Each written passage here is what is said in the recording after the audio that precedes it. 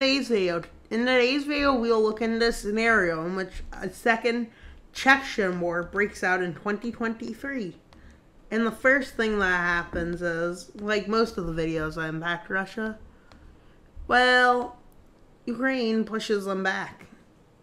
Which makes sense, because that's what's going to happen. And yeah, with Russia being split into three front lines in Ukraine. The weaker one over here by Crimea, as Crimea is being prepared to be defended, let's say, is in doing so well. With Chechnya declaring war on Russia. So technically, they'll be represented by the color blue, although they're technically red.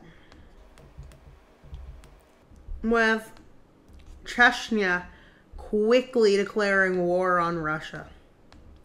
Basically, yeah. Once they declared war, they were invaded pretty swiftly. But Chechnya doesn't stop, as the people were ready to fight back. They even crossed out of Chechen territory into Russian territory, with Chechen people in Ukraine actually fleeing to here. At this point, this is where Russia has lost the war in Ukraine. Much other stuff would probably happen in Russia after this, including political turmoil. And with this, the fall of Russia, occupation of Ukraine has happened, with Russia crumbled to the ground. With Russia significantly weakened after the loss in Ukraine. With Ukraine quickly deciding to support Chechnya. And yeah, the colors have shifted just because they did. Because Chechnya was the aggressor. But as they were technically on Ukraine's side for a while. Yeah. And so the war's idea is basically to take over. It's really only Ukraine and Poland who decide to go against them. And the US. Well, that's obviously going to happen. Belarus sides with them, and Armenia, which leads to them getting 3 people supporting against. Some people are supporting Chechnya, others aren't. But most countries are. And so Canada also decides to do what the US does, because that's how Canada works. But the rest of NATO doesn't really do anything, because why would they? There's nations that would care and wouldn't care. Ultimately, I'm questioning, I don't think Canada actually would support this, because that would be like saying something. But let's just say they do, for the sake of today's video. Let's just say that happens, and this is if Chechnya revolts again. The world would do this out of reasons. It wouldn't be the most, like, say, widespread supported. Support wouldn't be as widespread as you may think. With the Chechen Revolution being a big deal to the world, as it takes place in an area that's pretty resource rich. And terrain is not the best. With them moving further in, Russia would still refuse to sign peace with this newly sovereign nation. You can only be supporting. You can still support them, but I'm marking who's recognizing them too. If you recognize Chechnya, you'll be put, and support them, you're supporting. If you refuse to recognize Chechnya and are supporting Russia, you're supporting the blue team. With them moving through Dagestan with a lot of ease. With Dagestan declaring independence, there's still Russian troops in the south.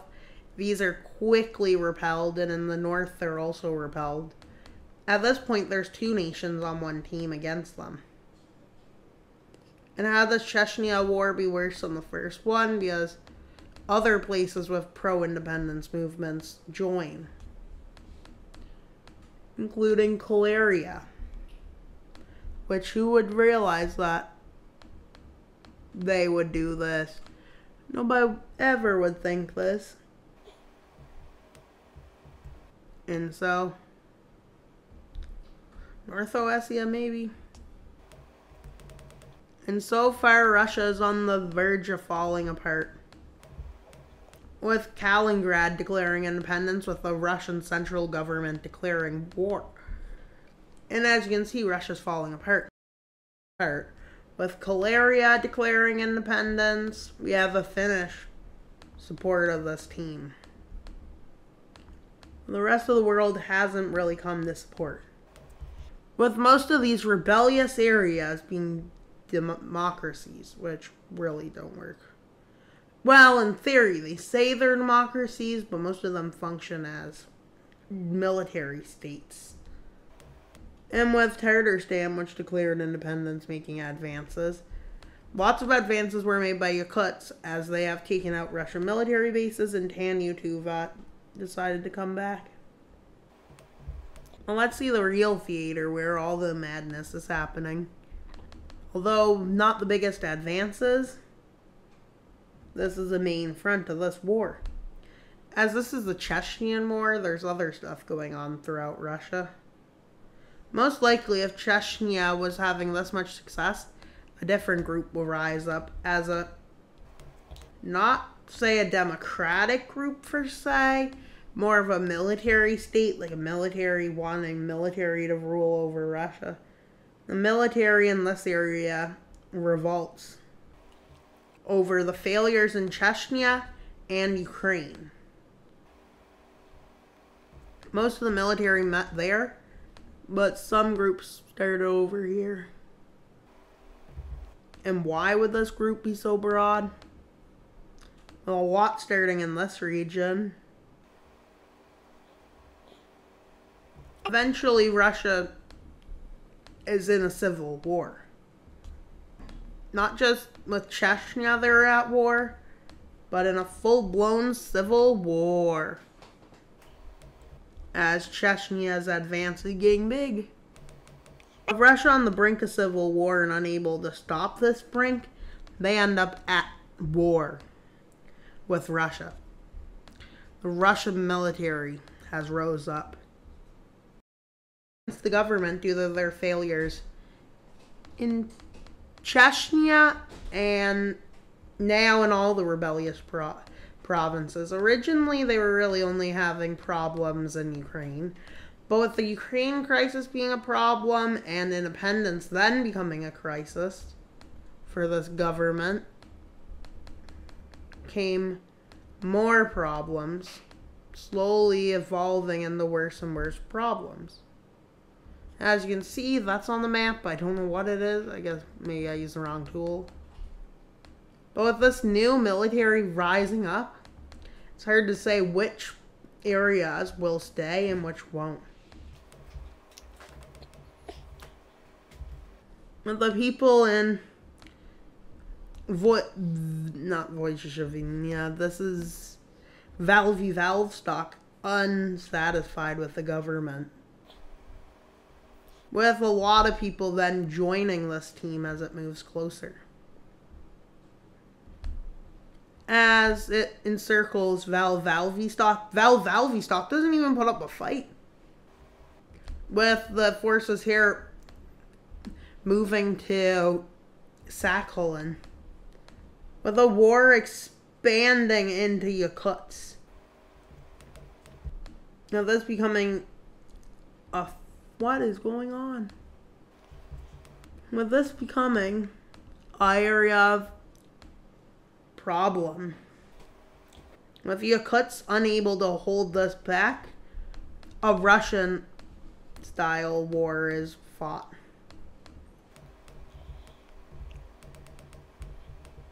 And with this being this. Yakutsk. Battle of Yakutsk has ended. Not really. And then moving up across Yakutsk, cutting off Kamchatka, as a big forces left in Sakhalin. This group uses its numbers, territory, to be able to take Sakhalin out. But in the east, the fighting isn't as fast, more so because of population than anything else. With most of the fighting areas, to put ease on the fighting, the province that starts moving towards St. Petersburg is granted independence by the central Russian government in Moscow to get rid of one of the fronts. And Tanyutuva, as long as they leave these lands, Russia said they could have peace. But on the other hand, Kalaria, they have to negotiate. Russian civil war breaking out. The advantage in the south is firmly put in the hands of Chechnya, so they move up to take the city of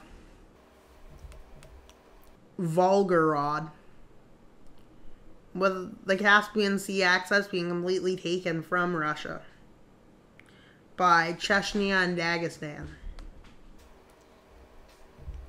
With the revolutionary military revolting against the government, with them kicking the government out of Yakutsk and moving further and further along. The military forces are unstopped. This being like a quarter of Russia's military. The top of the military, really. The ones who are upset over Ukraine. The battle with the revolutionaries turning for the worse as they meet up with Tatarstan.